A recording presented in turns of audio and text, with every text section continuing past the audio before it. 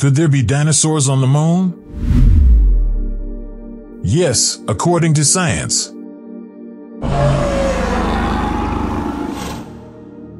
The meteorite that radically altered everything.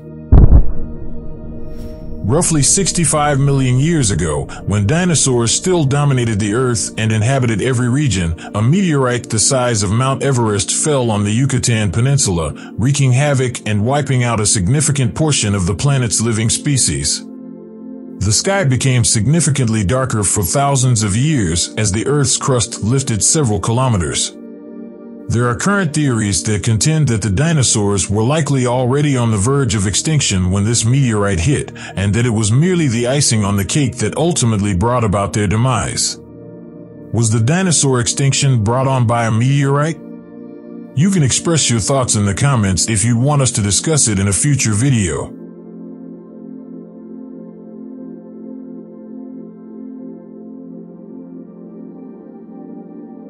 For the time being, the only thing that matters is that this cataclysm event actually took place.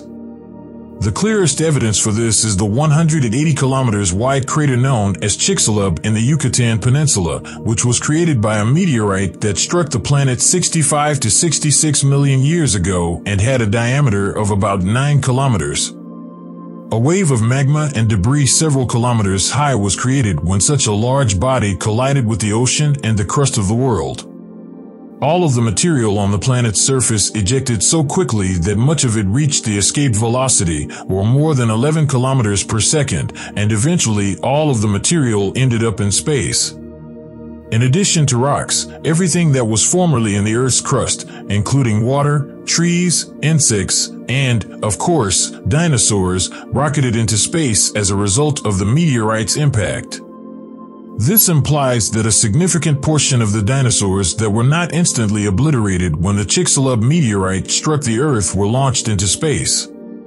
Undoubtedly, those dinosaurs could not survive their unfortunate trip into space without a return ticket, and it is very likely that their bodies would be promptly burned up. Yet, some of their body parts managed to reach space while still preserving their organic structures. All of the debris from the meteorite's launch of dinosaurs and a sizable portion of the Earth's crust into space congregated into a ring of asteroids that circled the planet. For tens of thousands of years, a significant portion of this material would re-enter the Earth as meteorites, but a significant portion would escape the gravity of the planet and slowly move away from it until it was caught by the gravity of another body. What celestial body is closest to the Earth? True, the Moon. You might not be aware of this, but the Moon moves away from the Earth at a rate of 3 centimeters every year. If we turn back the hands of time 65 million years, the Moon was 1 million meters closer than it is now. Combining all of these facts reveals that a lot of trash, boulders, and dinosaur skeletons from the Earth were left in orbit 65 million years ago after the Chicxulub meteorite struck the Yucatan Peninsula. They were drawn away during the following tens of thousands of years by the gravity of the Moon, dropped to the lunar surface, and eventually were gradually buried by the lunar regolith, which rises every time a meteorite strikes. And in that case, it is possible that dinosaur fossils are buried on the Moon. Subscribe if you like this video. This assertion is based on a paper written in 2013 by Professor Stein Sigurdsson of the Eberly College of Sciences Department of Astronomy and Astrophysics. In this article, Professor Sigurdsson discusses all the potential outcomes of meteorites from other planets impacting Earth and maybe spreading throughout the solar system. According to the graphs, if a meteorite strikes a planet, the impact may tear apart bits of that planet, which will then fall on the other celestial bodies. The theory of Panspermia. One of the numerous scientific hypotheses that attempts to explain the origin of life on Earth is the Panspermia theory. According to this view, the first living thing from which all other living things descended did not emerge spontaneously on Earth, but rather came from somewhere else in the cosmos. This means that every living thing on Earth was not created, rather, it was brought to this planet by a meteorite or asteroid that crashed into it billions of years ago. Similar to how dinosaur skeletons could end up on the moon, it is likely that in a different, far-off solar system, there once existed a planet that was teeming with life. When a massive meteorite struck that planet, it obliterated all of the life on it and in the process sent pieces of the planet into space in the form of asteroids that contained the cells of the creatures that lived there. The first living things on Earth appeared as microorganisms after one of those asteroids, which may have contained extraterrestrial life, traveled for millions of years through the harsh conditions of space. From there, all living things that have ever existed on this planet, including us, evolved and emerged. This would imply that all life in the cosmos might have originated from a single location. However, as of right now, there is no proof for this. Evidence from science.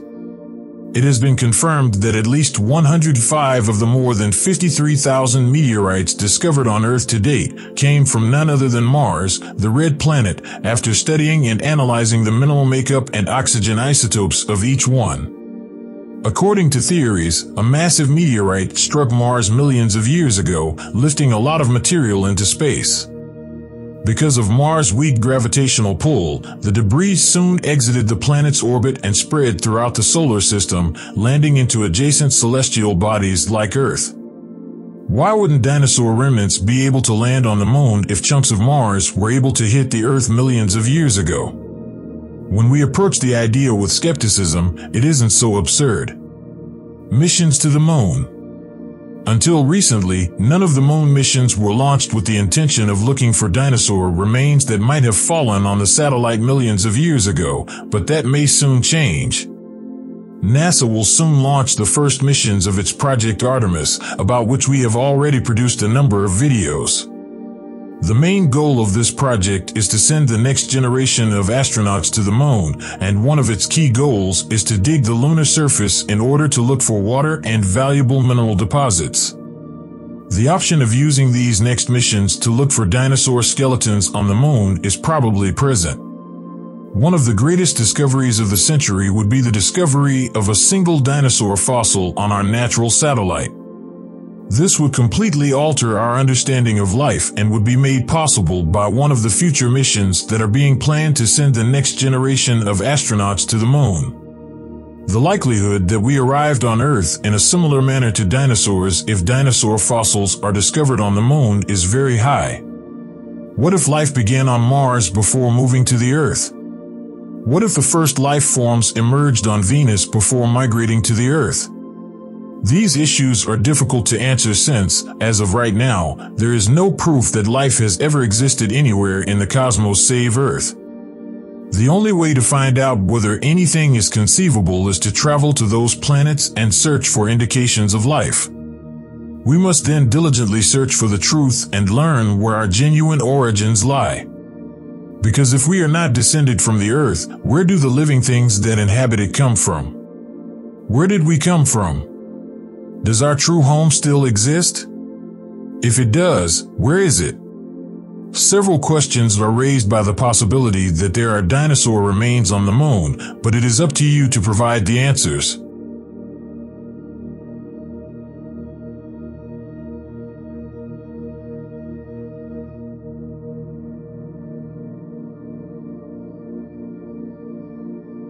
Do you think it's possible that there are still dinosaurs on the moon?